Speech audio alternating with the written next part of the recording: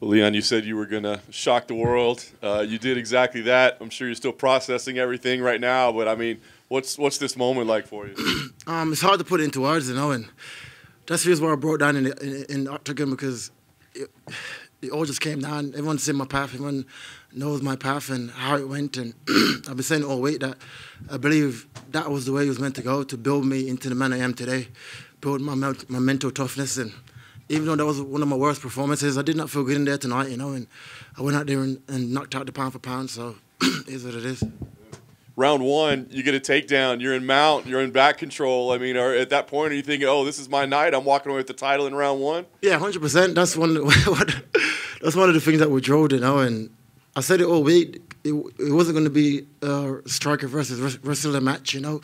It was going to be a mixed martial arts match. And sorry, I lost my voice. Oh, just crying.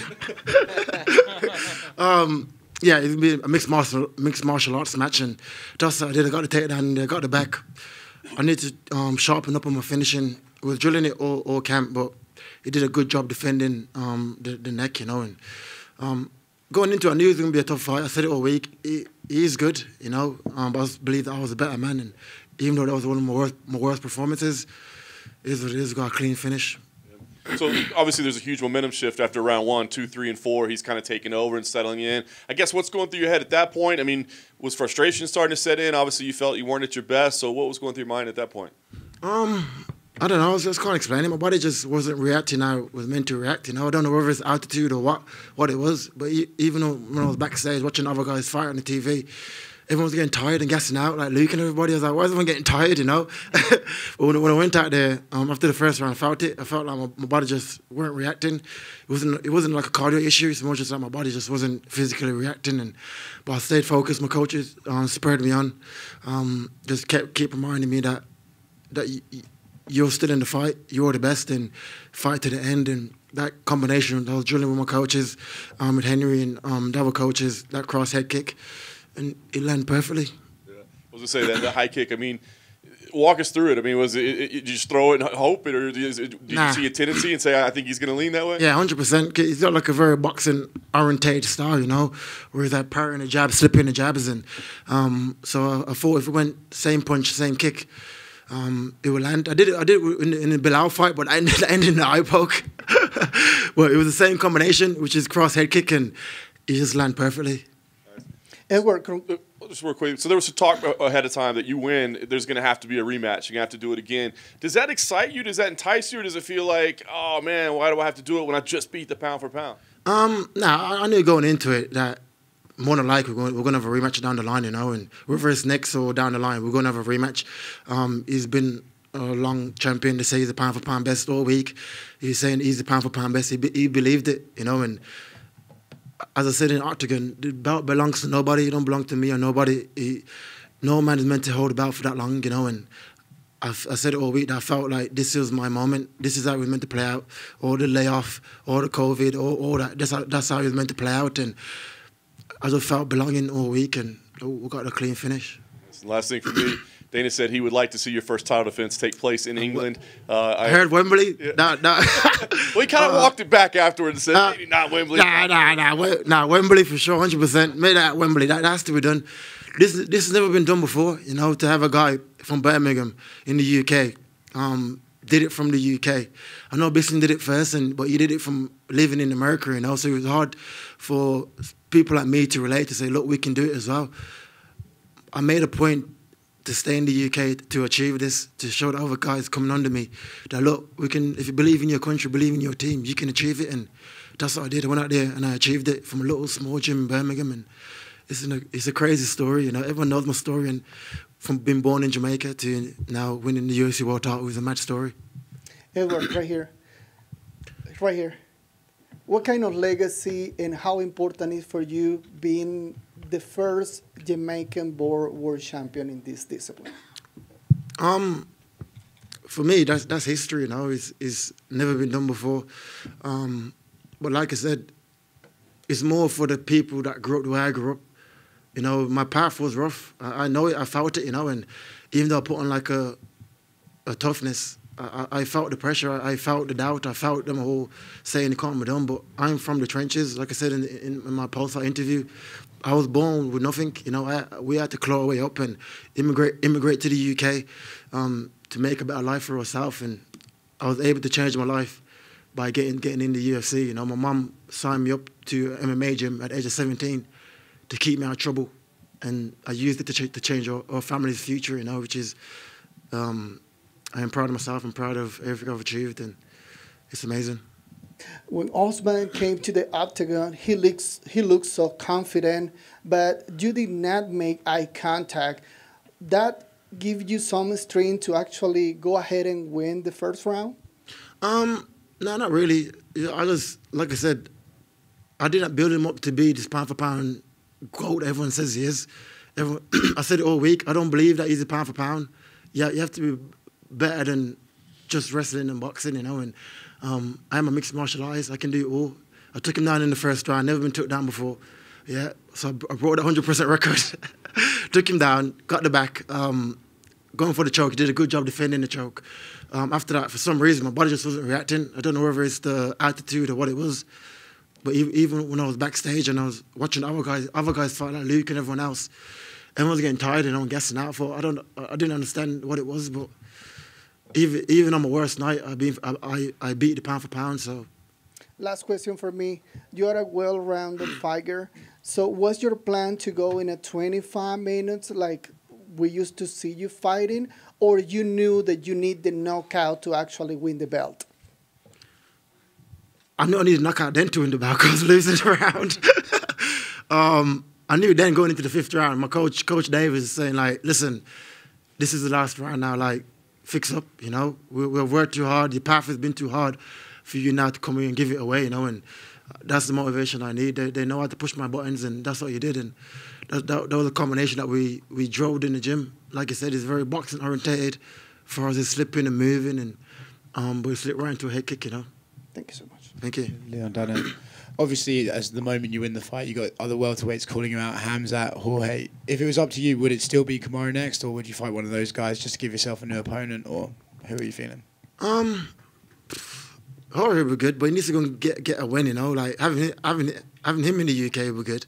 Back where the first incident happened, but if not, then let's run it back at Wembley with Kamaru, you know. Like I said, that was the best he had to offer, you know, and that was the worst I had to offer, and I still got to finish. So, yeah, let them all come. Now they're all calling me out, you know. First it was that to me. Now they're all calling me out. I like how you keep specifying Wembley over the O2. To you, do you like look at the Fury fight there and look at the crowd and just think, oh, I could be the guy to bring that to the UK? Yeah, 100%. I've always envisioned stuff like that, you know, to have opportunity to headline a card at Wembley in the UK, sold out arena with all the other UK guys. UK MMA is on the rise, you know, and I'm happy now to be the front runner, to motivate the guys to look, we can do more, and there'll be much more champions coming out of UK in the next 5 years, and I truly believe that. Did you do the Conor McGregor Billy strut after you knocked him out? I don't know what I was doing, but I was just happy, you know. I was just gassed. I don't know what I was doing, but yeah. Congrats. Over here, Salt Lake City reporter. What did you think of Salt Lake City? I know you got yourself some sneakers over the last couple of days. That crowd was very, very loud for you when you won. What did you think of Salt Lake City, Utah? It's a beautiful city, you know. When the fight first got made, I was like, where the hell is Salt Lake City? But now, since being here, I rented like an Airbnb. It's by the mountains, and it's just I went like hiking, and just it's a lovely outdoor spot, you know. So I'm happy to come back and visit one day, and without fighting, just be able to hike and enjoy it. Absolutely. Did you notice anything during your fight when it comes to altitude, the mountains, just anything that made you feel any different in Utah? Yeah, 100%. I felt like the altitude definitely affected my performance, you know. Even though I came out here like 2.5 weeks early, yeah, my body just wasn't reacting. I was reacting in training, you know. And but yeah, it's like I said, it's a beautiful city. I enjoyed my time here. I didn't get to enjoy the food as much, but now tomorrow morning, waking up in the morning to go enjoy some of the food, you know. Thanks. Leon. At the beginning of the fight, it seemed like Kamaru was very hyped up. The entire crowd was going crazy for him. By the end, people were obviously very happy for you and very excited for you. I'm just curious what that felt like to feel that turn of the crowd throughout the 5 rounds. It felt amazing. I don't really focus much on the crowd, you know. I've been in a situation where I was booed before and came out and winning. I don't really focus too much of my energy on the crowd. I just focus on being in a fight and getting a finish. I know if I go out there and perform, I know I can perform. The crowd will turn and they'll be on my side, you know. He was the champion, so it was right to cheer him, you know. He's deserved of the chair. He's been a long reigning champion. But I said it all week that I believe I was a better man, and tonight I proved that. Would you say those first 4 rounds, 4.5 rounds, I should say, were some of the toughest you've ever faced facing Kamaru? Yeah, it was a good. He done well. He done well. You know, he's very good at what he does. He's a pressure fighter, wrestling, boxing, and he done good. Like I said, that was his best performance. That was the best he had to offer, and that was the worst I had to offer. So, if we do have a rematch, it's going to be a totally different story. Last question for me. If you could go back and talk to yourself 7 years ago, what would you say to yourself after losing to Kamaru 7 years ago? I don't know. Just keep believing. Like, just stay believing in yourself. You know, I know the path would have been hard. You know, I took the hardest path in the UFC to get to this position. You know, 10 fights in a row. Pandemic hit. I had to sit out for 2 years. Couldn't fight. Everyone doubted me, saying, you had too long of a layoff to come back and fight the pound for pound best. I said, listen, I am the best. I truly believe that in my heart, and no one else believed it apart from me and my team and my family, you know, and I went out there and proved it. Leon, here in the middle, that's your 3rd knockout win in the final 2 minutes of a fight. How are you able to carry your power so late into the fights? Just my coaches, my conditioning, my gym, you know. We stay focused throughout the fight. Even if you're down, just always believe in yourself, always work hard, and that's it, really. I got a good training camp back in Birmingham with Joe, clean combinations, and I told you I was approaching this fight as a brand new fight. I wasn't looking at 7 years ago when I first fought Kamaru Usman. I looked at him as a brand new opponent. What he does now is flaws, and what he does good. And tonight I exposed one of his flaws, you know. Definitely. Thank you. Leon, right here. You did not throw out any trash talk leading up to the fight or anything. Kamaru kept, trying to egg it on, trying to get you to say something to him. I think the best you came out with was the Terry Crews jab, which is hilarious, right? Does that make the victory a little sweeter, knowing you didn't have to take that route, knowing you didn't have to bring the heat and sell the fight or anything? Yeah, a little bit, but at the same time, I said it, I got no beef with Kamaru, like, outside fighting, there's nothing that I don't like about him. You know what I mean? He's doing well for himself. He's providing for his family, and that's it. I haven't got no issues with the guy, and I just thought the hype was getting to his head. He started to believe that the belt was his and no one else can have it. And as I said in the octagon, the belt belongs to nobody. No man is meant to hold the belt for that long, and that's what I believed in my heart, and I went out there and I proved it. And the lack of glove touch before the fight started, was that like spoken before or just in the moment? Man, I thought we would have touched gloves, to be fair, because we were shaking hands all week. So when we didn't touch my hands, I thought, okay, cool. And that was it, and I was the first guy to take him down, first guy to knock him out, and let's see how he comes back. Congratulations. Thank you. Hey, Leon, in the middle here. Drake lost a little bit of pocket change on you today. Do you have a message for him? Do you hope he bets on you next time? What's the sentiment towards Drizzy Drake? Yeah, next time bet on me and get one of them Rolexes that you gave Molly and Paddy. Send one my way. Hey, Leon. So when Dana first announced this matchup, I told him I thought that you were the dark horse in this fight. When we spoke earlier this week, I said that you were one of the most underrated fighters in the UFC. Your performance tonight has silenced that. Do you feel like you still have anything to prove? Yeah, 100%. Like I said, that wasn't my best performance. I did not feel myself in there. So I know once I check my phone and go online, all the other fighters will be like, I want to fight him, And so, yeah, therefore, I feel like there's much more I got to offer. That wasn't my best performance. So what would you have done different? Everything. Like the first round, you know what I mean? It was meant to be like the first round. I believe like I'm number one.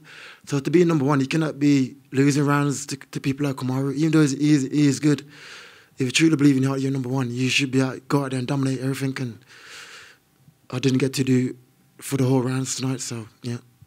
Yeah, but in order to win, you got to beat the champ. You got to knock the champ out. So, yeah, that's what I did. Clean. Thank you. A wonderful performance. Thank you. Appreciate it. Leon right here. You keep saying, no one's meant to hold the belt for that long.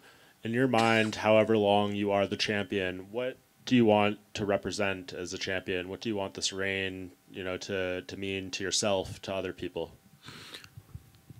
I want it to me just be yourself, I didn't have to change the way I am. I didn't change my personality, start dressing different and dyeing my hair and being weird, just be yourself, believe in yourself and work hard. Like, this social media generation, they think, like, as long as you be different, you can achieve great stuff. You don't. If you work hard, believe in yourself, you can achieve it. And I prove that, like, that's it. Hard work wins all the time. I said it all the time. Like, I'm not going to change. I'm going to keep being who I am. And now look at me. I am the UFC World Champion. To be born in Jamaica, in the zinc, like, my house was like a wooden house. In that wooden house was my bedroom, my living room, my bathroom, my dining room. In one house with a zinc roof. And now I'm here in Utah winning the world title is a wild story, and I'm proud of myself, and that's it. We know everything you've been through to get here. We don't need to go over it again, but is it extra gratifying? I mean, if you had finished that choke in the first round or something, obviously, yeah, it would have been great, but to do it that late in the fight, in that fashion, down on the cards, like, does that feel like it's meant to be, and is it more satisfying sitting up there? Yeah, 100%. I think it was just my luck for it to go like that as well, It's all been like a mad road. It was just my luck for it to be that down on the scorecards and come back and knock him out, So I'd love to see how he comes back now, because when you think you're that great and get knocked out clean like that, you change people, So let's see.